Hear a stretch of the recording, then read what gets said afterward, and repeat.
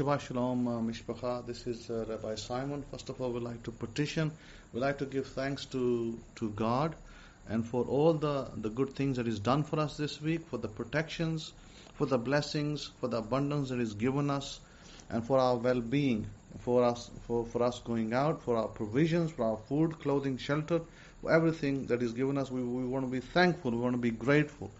And thank you, Abba, that You provide for all our needs, that You provide for our food, clothing, and shelter, and for our illnesses, that You send us healing, that You heal all those that are Yours, that You will heal them, that You will keep them steadfast, and You will uphold them with Your right hand. We bless Your holy name. Thank You. Amen. Amen. So, first of all, the situation as it unfolds, the war in Russia, as you know, is still going on. But let me be very brief about that and just tell you that Russia has actually destroyed a lot of the army of Ukraine. Yes, that is actually true. They've destroyed a lot of their army. And now Ukraine has run out of soldiers. So that's one thing. Second thing, Russia obviously was helped by Iran, and they got drones from Iran, because Iran is a pretty good country for producing good drones. You know, they have produced some really good drones, and Russia's used those drones and really devastated some Ukrainian territory with those drones, and therefore the Ukrainian president Volodymyr Zelensky, actually complained about that and complained that Iran is helping Russia and so on and so forth. Anyway, that doesn't go neither here nor there. And Russia is now supporting Iran by supplying Iran with Russian MiG fighters and Russian gunships. So there's a deal between the two countries, and Russia is supporting that. Also, I wrote about what's happening in the Middle East. I wrote about these things a long time ago, and those things are coming to pass. I mentioned in one of my books, I mentioned the Strait of Hormuz. I said the Strait of Hormuz will become a contention point and a hotspot at one point in history in the future, and it's become a hotspot right now.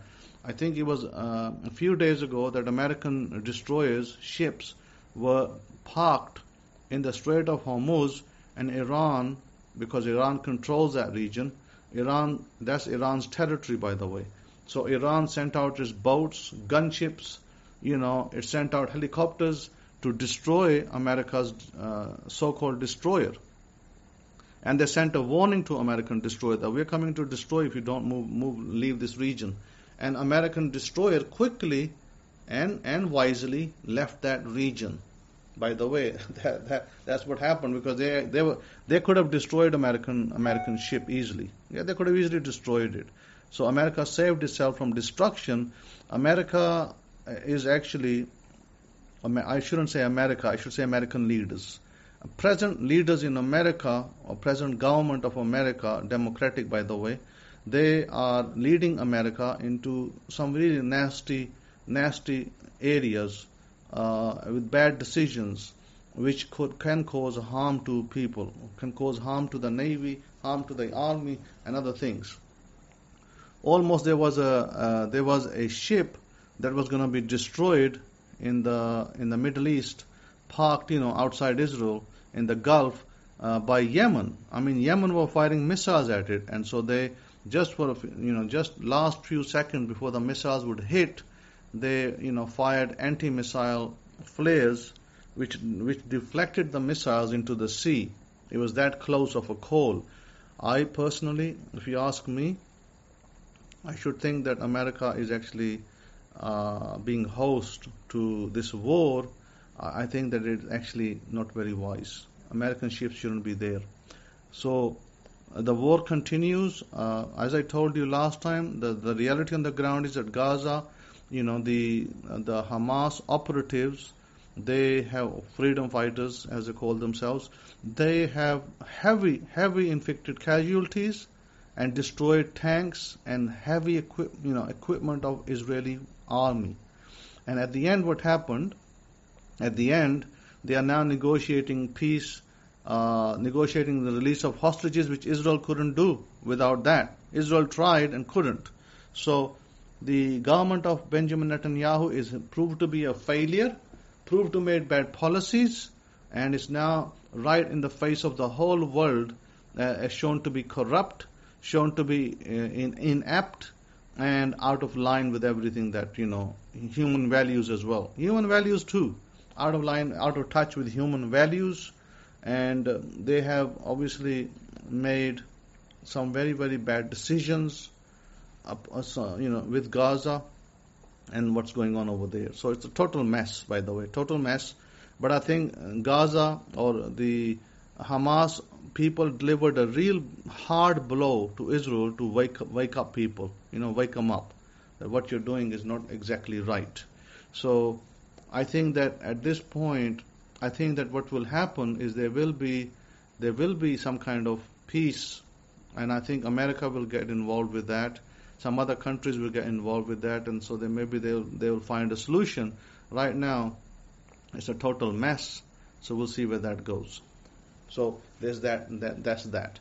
I wanted to give you something that I did. I did a lecture, a little talk a while ago, and I wanted to put that over here so you can see what I was talking about, and I'll talk. And it was a question that came to me about Ecclesiastes chapter 7 verse 26. So I'm going to put the answer that I gave back then, and I'll speak about it more so now. So give me a moment.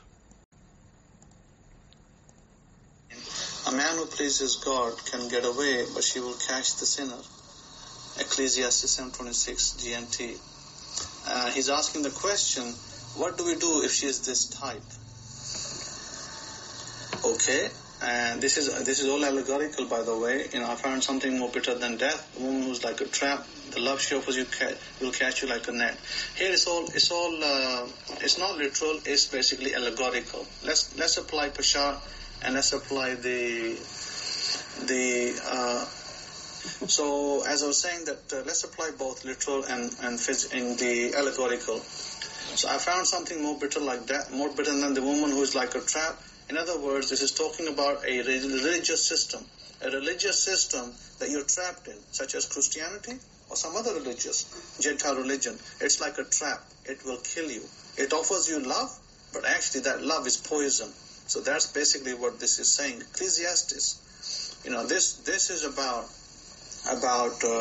Kohelet. This is about bitter love. In other words, when you're trapped in a religious system and you can't seem to get out, as some Christians, as you know, some Christians do.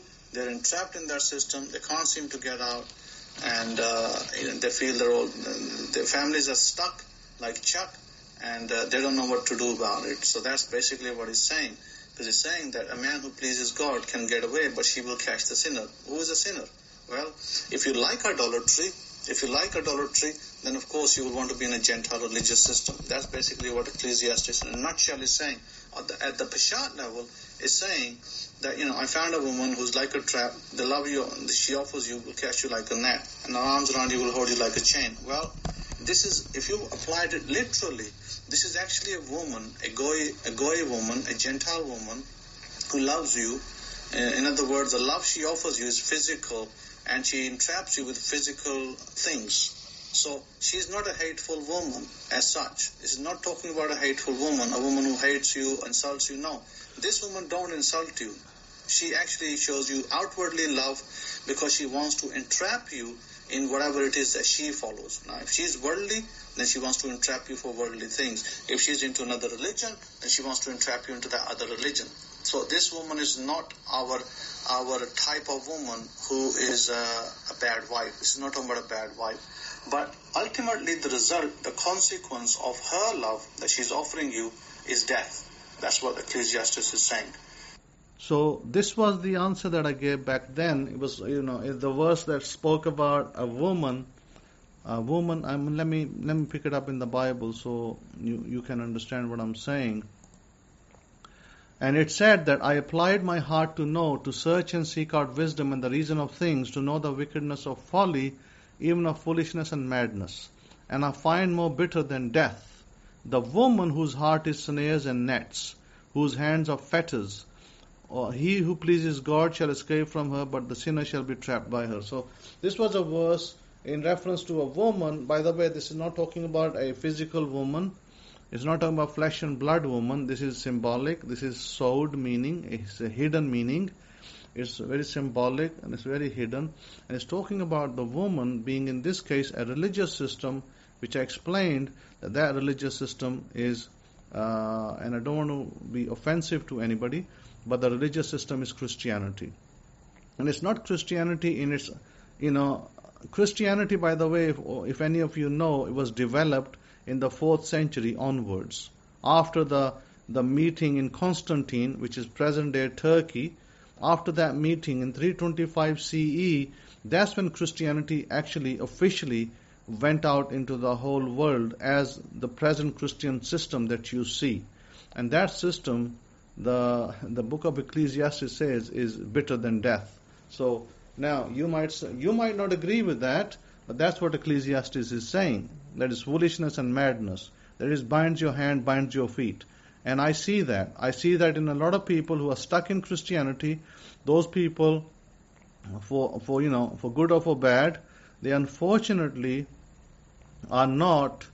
They are not being blessed. They have many difficulties.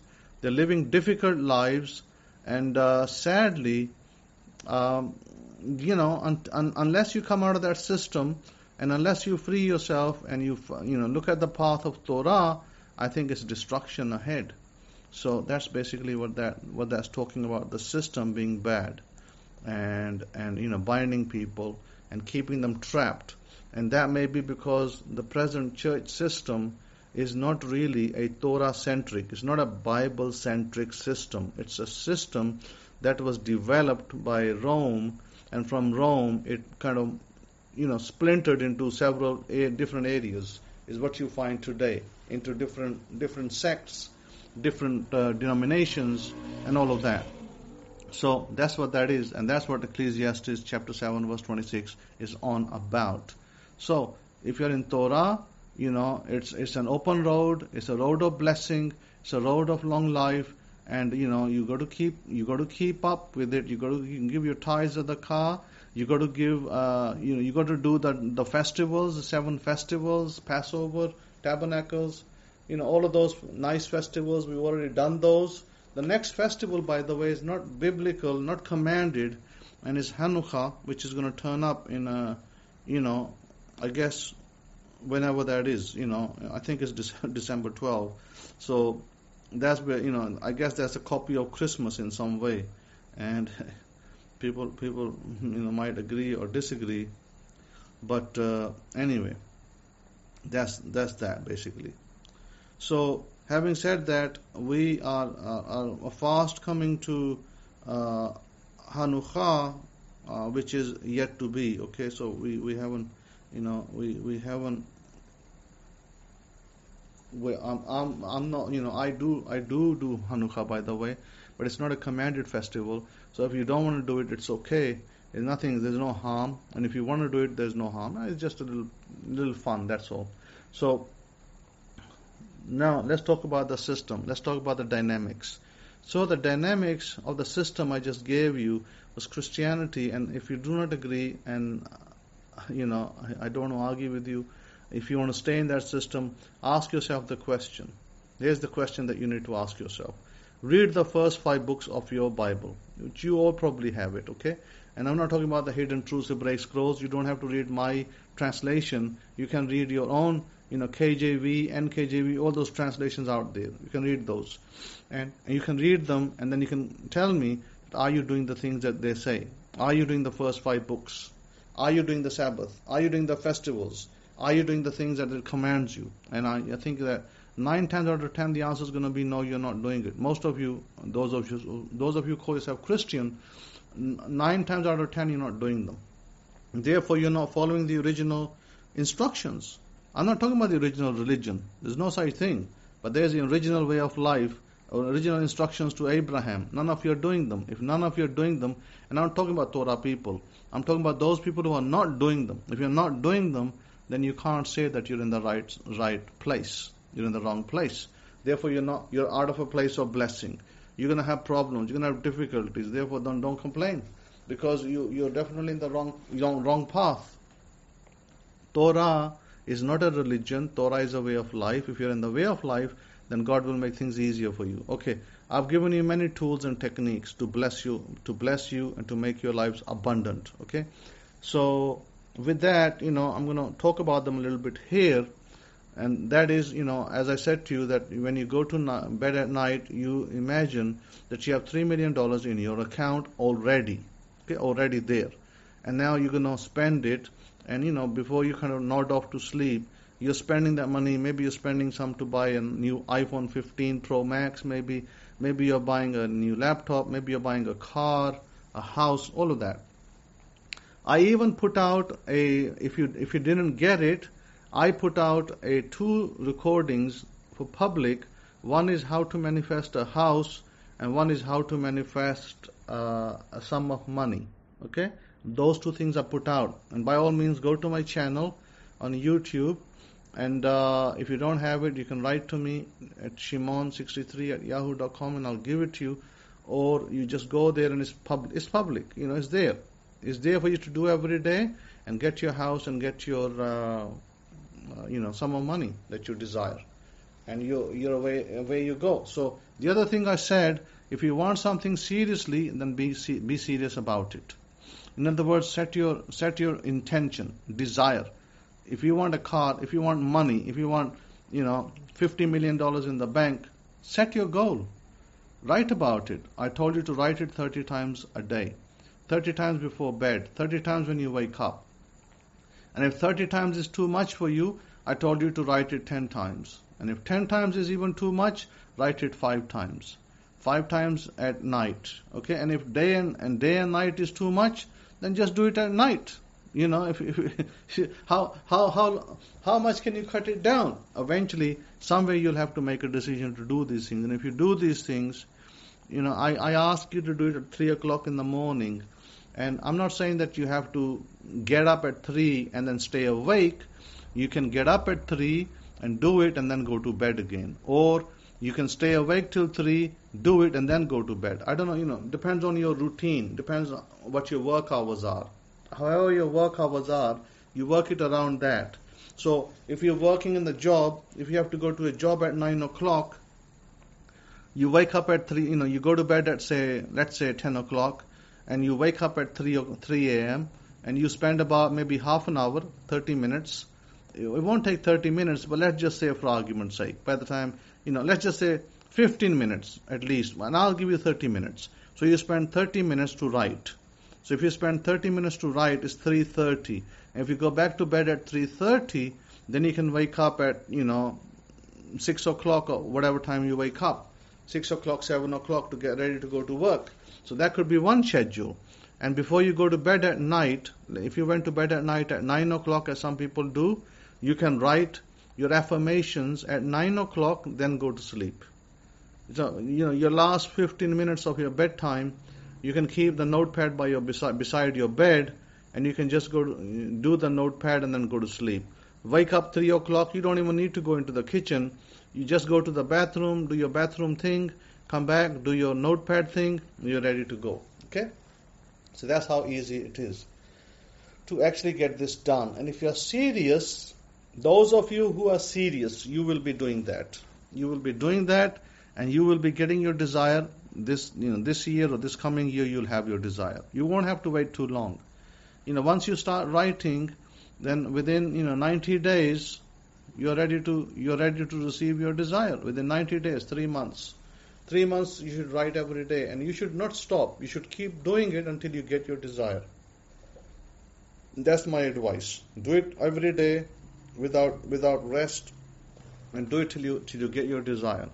If you can do that, there is nothing in the world that can stop you from getting your desire. If your desire is to get married, you'll find a nice husband or stroke wife. If your desire is to have a sum of money in the bank, you will get that. If your desire is to have a business, you will get that. If your desire is to get a better paying job, you will get that. Anything. And I told you about robotic affirmations. robotic affirmations is when you take an affirmation, like if an affirmation says, I have $1 million in the bank, I have $1 million in the bank, that's an affirmation. And if you say that, and I told you to say it for 15 minutes, robotically, 15 minutes, I have $1 million in my bank, I have $1 million in my bank, I have $1 million in my bank. You say it for 15 minutes. And you have in an hour, you have 15 minutes, 4 slots to make up an hour. If you can spare yourself 1 hour, if you can spare yourself 1 hour a day to do that, you will definitely get your $1 million. Doesn't matter where it comes from. God will decide how it comes to you, but it will come to you. If you listen to me, it will come to you. Okay? So don't be disheartened, don't be dismayed. And don't say, oh, my color is black, or my color is yellow, I'm Chinese, I don't know if I can make it. Yeah, you can make it even if you're Chinese. You can make it if you're Mexican. So it doesn't matter what color, what height you have. Oh, I'm a woman. No, you can still make it. You can still be successful. Oh, but my height is only, I'm a man, but my height is only 5'2". You can still make it. Doesn't matter what your height is. So don't allow any crutch. Don't allow any negativity. And remove negativities from you. And you can make it. Okay, you will still make it. So do that diligently. Do it with passion. Do it with belief. Belief is required. For the unseen. You may not see your car right now parked in your driveway, but if you continue to believe, if you continue to see in your visualization that you have your car in your driveway already, it's already there. If you continue to see it, and if you continue to say it and believe it, then yes, it will be there. It will come. It will come from wherever. So this is why I want you to be diligent about it. This is why I've given you these tools and techniques to do that, and not to be dismayed, and not to be upset, not to be sad. Things don't work out for me. They will work out for you. I'm telling you, they will work out for you. But you really need to tell yourself that it will work. But you really need to apply yourself. So please apply yourself. Apply yourself, because if your application is right, the end product has to come. The end product must come. Because you've applied yourself, the result will be there. So don't be dismayed, don't be disheartened, don't give up. Victors never give up. Okay, never give up. Continue to do it. Continue to do it. And this goes for people looking for jobs. Same thing for the jobs. Robotic affirmation. I've given it to so many people to do it. What's a robotic affirmation for a job? I'm doing you could be saying, I'm doing a great job with a nice salary. Or you could just simply cut it down to, I have a nice job with a nice salary. I have a nice job and you can attach, if you have a belief problem, a lot of you will have belief problem. In other words, you're not willing to commit to a number. Like, some of you can just say a nice salary, and who don't know what to write. And so you can say, I have a nice job with a nice salary. But those of you who know, you can actually put down a number. You can say, I'm making $150,000 a year. I'm making $200,000 a year. That's a nice salary. I am making, you can just repeat it. I am making $200,000 a year. I am making $200,000 a year. Robotically you say it. And you will get that, by the way. So those of you who are willing to commit, and for those of you in pounds, not in dollars, you just switch that to pounds. You can say to yourself, I'm making 50,000 pounds a year. I'm making 100,000 pounds a year. I'm making 100,000 pounds a year. It's the same thing. You just change it to pounds and euros. For euros, you change it to euros, to the same amount. I'm making $200,000 euros a year. I am making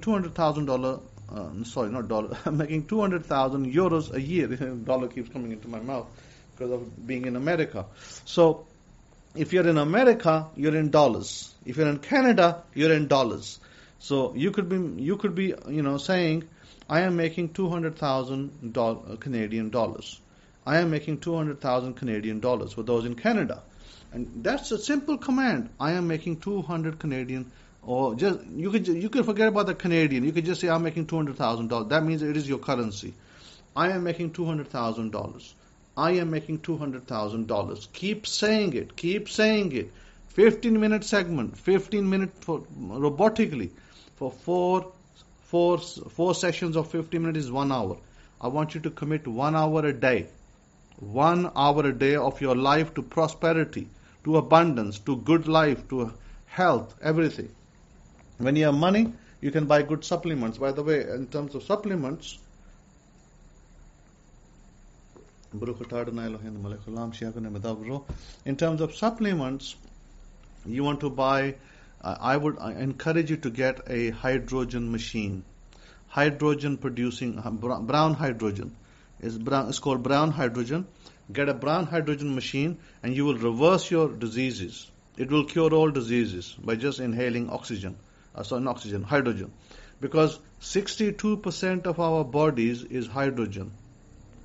Between 62 to 64%. 64% of our bodies are hydrogen and they need hydrogen. All our organs need it. Cells need it. So what you're most often missing is hydrogen. Not vitamins, not some vitamins out there, no.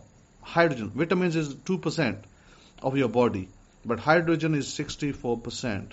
So 64% of your body needs hydrogen. Okay, if you can't afford the machine, because a machine is maybe, some of those machines are expensive that produce hydrogen water, or the ones that you can inhale, the inhale machines that you need to inhale every day for 15 minutes is like expensive. $4,000 maybe. Not 4,000, sorry. They're about $600. Sometimes maybe a little bit more.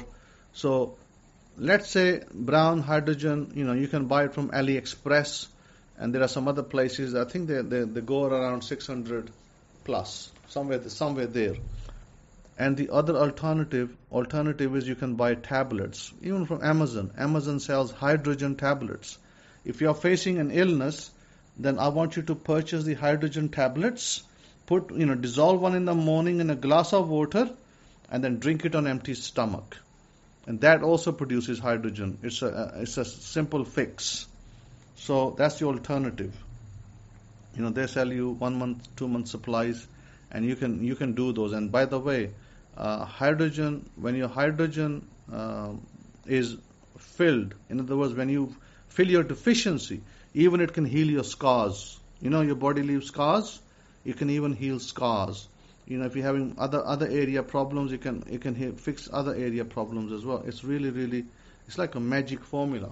So hydrogen. Think hydrogen. You all need hydrogen. 64% of your body is hydrogen. Look at a hydrogen supplement. Look for one. And you can use that. If you cannot afford the machine at this point, then at least, the machine might cost you 400 to 600 pounds. If you cannot afford it, and if you can afford the machine, my goodness, you can be sniffing that hydrogen every day. It will change your entire life. It will make you a new man, new woman. It's so good.